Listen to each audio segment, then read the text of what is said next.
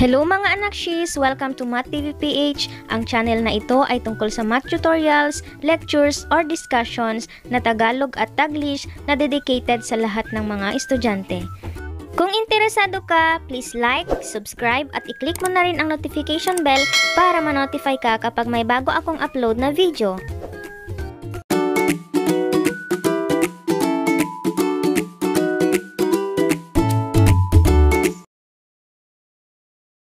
Number 1 example, solve x over 3 plus 12 over x is equal to x minus 2.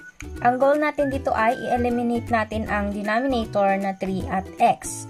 Para matanggal si 3 at x, kailangan natin kunin yung LCD. At ang LCD nito ay simple lang, 3 times x, that will be 3x. Pero not all the times na ganyan ang gagawin natin. Magbibigay ako ng ibang examples na dalawang terms yung nasa denominator. So, yung 3x, ang gagawin natin dyan ay i-multiply natin sa both left and right side. 3x multiplied by x over 3 plus yung LCD na 3x times 12 over x is equal to 3x times ito, x minus 2. Then, simplify. 3x times x, that will be 3x squared over 3 plus 3x times 12 is equal to 36x over x is equal to, i-distribute natin to dito, 3x times x, that will be 3x squared. 3x times negative 2 is equal to negative 6x. Then, simplify. Ano ang pwede natin i-cancel dito? Yung 3 dito at yung x. So, ang makukuha nating quadratic equation ay x squared plus 36 is equal to 3x squared minus 6x. Para ma-transform natin to sa quadratic equation, i-transpose natin to lahat doon sa left side at gawin nating 0 dito by using the addition property of equality. Meron tayong mga examples about dito. Kung hindi nyo pa napapanood yun, i-click nyo lang dito para malaman ninyo kung paano mag-transform ng mga ganitong examples. So, ilipat natin dito sa kabila, magiging negative 3x squared plus x squared. Then, yung negative 6x magiging positive 6x plus 36 is equal to 0. Next, combine like terms. Negative 3x plus x squared is equal to negative 2x squared plus 6x plus 36 is equal to 0. Kung mapapansin ninyo ay pwede nating i-divide to by greatest common factor na negative 2 para maging positive yung coefficient natin dito. So, i-divide natin to lahat sa negative 2 at ang makukuha nating quadratic equation ay negative 2x squared divided by negative 2, that will be x squared. Positive 6x divided by negative 2 is equal to negative 3x. Positive 36 divided by negative 2 is equal to negative 18 is equal to 0. Ngayon, kung mapapansin ninyo ay pwede natin itong isolve by factoring. So, by factoring, maglagay tayo ng dalawang parentheses. Since x squared dito ay x at x. Dito, ang sign natin sa last term ay negative at sa middle term naman ay negative. Ibig sabihin, ang sign ng factor natin ay positive at negative. Para makuha yung factor natin, mag-isip tayo ng number na kapag i-multiply natin ay magiging negative 18 at kapag in-add naman natin ay magiging negative 3. Since negative ang middle term natin, kagaya nga ng mga sinabi ko, nagfa-factor tayo ng quadratic trinomial kapag negative ang middle term, dapat mas malaking number ang negative. So, ano ang number natin? That is 6 and 3. So, hindi pa yan ang sagot. Pwede naman ninyong gamitin lahat ng method na tinuro ko sa mga nauna, by quadratic, by completing, by extracting, pero ito ang pinaka-best dito sa example na to. So, para makuha natin yung roots, equate natin to sa 0. Kunin muna natin yung nauna. X plus 3 is equal to 0. i-transpose natin sa kabila, mag-change ng sign, is equal to negative 3. Next, so ito yung first root natin. Next, yung second root, x minus 6 is equal to 0. I-transpose natin yung negative 6, magiging positive 6. Di lahat ng nakukuha nating roots ay solution ng quadratic equation.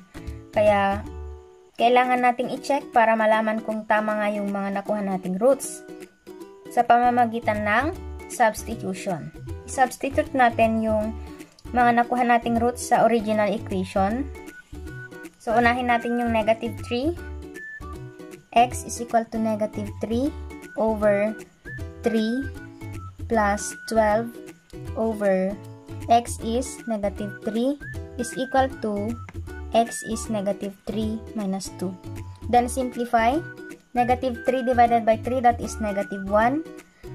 12 divided by negative 3, that is negative 4, is equal to negative 3 minus 2, negative 5. Negative 1 minus 4 is equal to negative 5 is equal to negative 5. Kung equal sila, ibig sabihin yung negative 3 ay solution ng equation natin. Next, i-substitute naman natin yung positive 6 dun sa equation. So, x is positive 6 over 3 plus 12 over x is 6 is equal to 6 minus 2. Simplify. 6 divided by 3 is equal to 2 plus 12 divided by 6 is equal to 2 is equal to 6 minus 2 is equal to 4. Simplify. 2 plus 2 is equal to 4 is equal to 4. Equal sila, ibig sabihin, yung positive 6 ay solution din ng equation natin. Another example, number 2. Solve 4x minus 6 over 2x minus 3 is equal to 7 over x plus 1. Kung mapapansin ninyo, ang rational algebraic expression na to ay in proportion form. Ibig sabihin, the product of the extremes is equal to the product of the means. So, pwede natin i-apply dito yung cross multiplication. So, 4x minus 6 times x plus 1 is equal to the product of the means, that is 7 times 2x minus 3. Next, multiply the binomials. So, naituro ko na rin kung paano mag-multiply ng binomials using the FOIL method. 4x times x, that is 4x squared. Then, 4x times positive 1, that is positive 4x. Negative 6 times x, that is negative 6x. Negative 6 times positive 1, that is negative 6. Yun yung FOIL method. Is equal to, dito naman ang gagamitin natin ay by distributive property. 7 times 2x is equal to 14x. Then, 7 times negative 3 is equal to negative 21. Next, simplify the equation. Combine like terms. 4x squared. 4x minus 6x, that is negative 2x minus 6 is equal to 14x minus 21. Next, i-transpose natin itong 14x minus 21 doon sa kabila using the addition property of equality. So, magiging 4x squared minus 2x minus 6. Ito magiging negative 14x. Ito naman magiging positive 21 is equal to 0. Then, combine like terms. 4x squared, negative 2x minus 14x, that is negative 16x. Then, negative 6 plus 21 is equal to positive 15. Kasi magkaiba na sila ng sign. 21 minus 6 is equal to 15. Equals 0. Now, ang nakuha nating equation ay 4x minus 16x plus 15. Again, pwede nating gamitin yung solving quadratic equations by factoring na na-discuss ko na sa mga nauna kong videos. Pwede nyo namang gamitin lahat ng method, pero para sa akin ay factoring ang gagamitin ko dito. So, kung may quadratic trinomials tayo na greater than 1 ang a, ang pinakamabilis na technique ay to use the diamond method and X-box method. Pwede nyo pa rin naman gamitin yung trial and error method, pero mas matagal kasi at mas time consuming. So, kung first time ninyong marinig to at kung gusto nyo pang matutunan yung ganitong method, then comment down below. So, unahin natin yung diamond method. So, maglagay tayo ng X dyan na malaki. Dito sa taas ay yung value ng A times C. So, the value of A here is 4 times 15 is equal to 60. Then, ang ilalagay naman natin dito ay yung B, which is negative 16. Dito naman, ang ilalagay nyo dito ay yung product ng 60 na kapag inad mo ay magiging negative 16. Since ang quadratic equations natin ay positive ang third term at negative ang middle term, ibig sabihin negative at negative ang factor. Mag-isip kayo ng number na kapag minultiply nyo ay magiging positive 60 at kapag inad nyo naman ay magiging negative 16. That is negative 10 and negative 6. Now, hindi pa yan yung final answer. Next na gagawin ninyo, mag-drawing kayo ng box. Hatiin natin sa 4. So, ang ilalagay natin dito ay yung value ng A, that is 4x squared. Then, dito naman, value ng C, that is 15.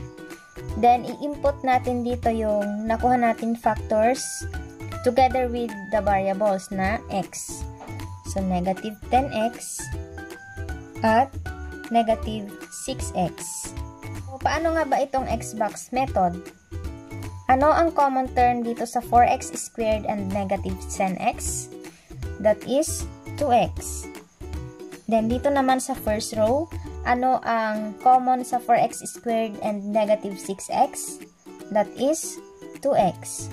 Then, negative 6x divided by 2x, that will be negative 3. Next, 15 divided by negative 3, that will be negative 5. So, our factor now is 2x minus 3 and 2x minus 5. So, ito na yung factor natin. Ngayon, ilalagay na natin dito sa equation natin. So, 2x minus 3 times 2x minus 5 is equal to 0. Para ma-check nyo pala kung tama yung sagot ninyo, 2x times 2x, that will be 4x squared. Negative 3 times 2x is equal to negative 6x. And 2x times negative 5 is equal to negative 10x. Negative 3 times negative 5, that is positive 15. So, kaya natin nakuha yung factor na to. Para makuha natin yung roots, again, equate natin to into 0. So, unahin natin itong unang factor. That will be 2x minus 3 is equal to 0.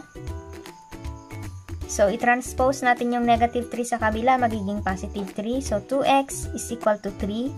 Para matira yung x, i-divide natin by 2. So, x is equal to 3 halves. Ito yung first root natin. Next, yung second root natin, 2x minus 5 is equal to 0. I-transpose natin si negative 5. So, magiging 2x is equal to positive 5. Para matanggal si 2, i-divide natin both sides by 2. So, x now is equal to 5 over 2. Okay, so para ma-check natin kung tama yung sagot natin, i-substitute natin yung mga roots doon sa equation. So, unahin natin yung 3 over 2. If